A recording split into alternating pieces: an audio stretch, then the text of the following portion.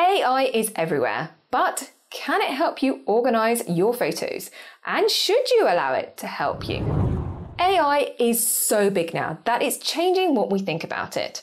When it comes to photos, we have technically been using AI for some time, with the likes of facial recognition and photo memories on all our favorite photo apps. But does AI have a place in photo organizing?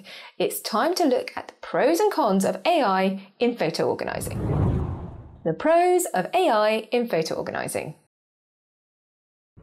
AI has some real benefits for photo organizing. Mostly it's around saving you time and helping you plow through the tons of photos you have taken and allowing you to start enjoying them. Automation. AI can automate many of the time-consuming tasks when it comes to photo organizing, such as sorting, finding duds, and finding duplicates, as well as helping you tag and keyword. It can be a great way to streamline your photo sorting to free up time so you can focus on other aspects of your photo catalogue. Accuracy. The AI algorithm can be really accurate at identifying and classifying objects in your photos, which is what the likes of Apple, Google, and Amazon Photos have been using for some time, so you can search your photos for such things as beaches or balls. So it has had many years to be able to learn to identify all this stuff. It can be really helpful for those who have large catalogues of photos to help them organize and search their photos. Convenience. AI-powered photo organizing tools are often very easy to get up and running with because they've been set up for ease of use. Some of the more manual tools require an element of learning. Just look at Adobe Lightroom, for example. It's not exactly a pick-up-and-go kind of tool. But the likes of Apple, Google, and Amazon Photos have been designed with AI in mind and use it a lot. Personalization.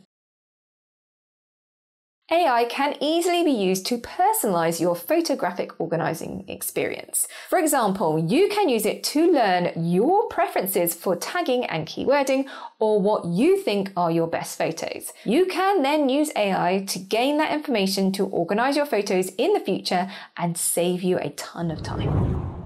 The cons of AI in photo organizing. Nothing is perfect, and when it comes to AI, there are some pretty big cons. Privacy. One of the biggest concerns when it comes to AI is our privacy. There is a lot of information sat behind our photos, and it tells a lot about you and where you live. And do we really want to be sharing it all? AI-powered photo organizing tools may be collecting and storing a lot of your personal data, such as people's faces and places. So it does raise privacy concerns for some users about the amount of information you need to share with the AI to make sure it will work properly. Good is subjective. What is considered a good photo can be really subjective, and in fact, sometimes you want to keep the bad photo because it tells a story. An AI cannot necessarily know what is your favorite of the moment. I mean, if humans can't agree which is the best photo, how can an AI always choose the right one? Accuracy. Algorithms are not perfect and they can make mistakes, which can lead to photos being incorrectly sorted, tagged, or keyworded. You only have to look at the facial recognition software. Sometimes it will tell you that a photo that is clearly not you is you, and that has had enough time to learn about faces and still doesn't get it right. It doesn't know everything. There are also limitations for AI on what it can know. For example, it cannot know the date of a printed photo because there is no data for it to look at in the background. Therefore, you need a human to add some extra information in the metadata to help out the AI. I mean, even us humans have to do some detective work when it comes to printed photos to work out exactly when the photo was taken. Cost. AI-powered photo organizing tools can be expensive, especially for the casual photo taker who just have a ton of photos they want sorting. So it can price them out of being able to use these tools to overcome their photo overwhelm. However, in time, I would expect the cost to come down as the learning stage is done and they are more mass market tools. my view on AI for photo organising.